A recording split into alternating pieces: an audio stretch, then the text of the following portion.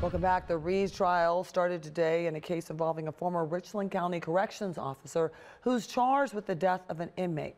Mark Cooper facing homicide charges after restraining Alexander Rios back in 2019. The first trial ended in a hung jury. Now Rios' family hopes a new jury will find Cooper guilty of those charges. 19 investigator Mike Mason has the very latest. I'm hoping that the jury does the right thing. Don Mold wants justice. His stepson, Alex Rios, died 4.5 years ago after Richland County corrections officers restrained him. Mark Cooper was the only officer charged in connection with Rios' death.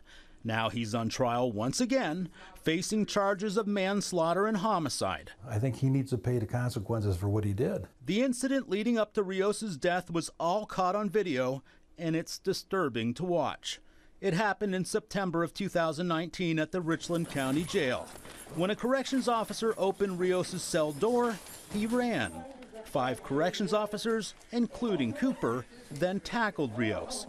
They pushed his face into the floor, punched him in the head, tased him twice, and at one point, Cooper stood on top of Rios' neck with both feet off the ground, using his full 250-pound weight.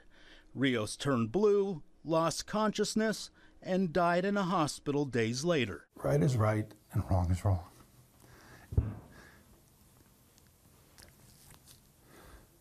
And there's nothing about watching that video that has any justifiable rationality that says this is okay. Cooper's first trial began last October and ended in a hung jury. A special prosecutor was assigned to that case. He's since been replaced by prosecutors with the Ohio Attorney General's office. Mold hopes they present evidence that Cooper's actions were not only against policy, but illegal. Wish that we could utilize all the information that's available and take it to the maximum, because I don't believe that that's been done. Now the Ohio Attorney General's office hopes by prosecuting Cooper, it can also bring closure to Rios' family. And if it was your son, where would you want to be? What would you want the jury to do? Cooper retained the same attorney he had in the first trial, and that attorney argued that since Rios' behavior was so erratic, that Cooper's use of force was justified. We'll of course let you know how this one turns out.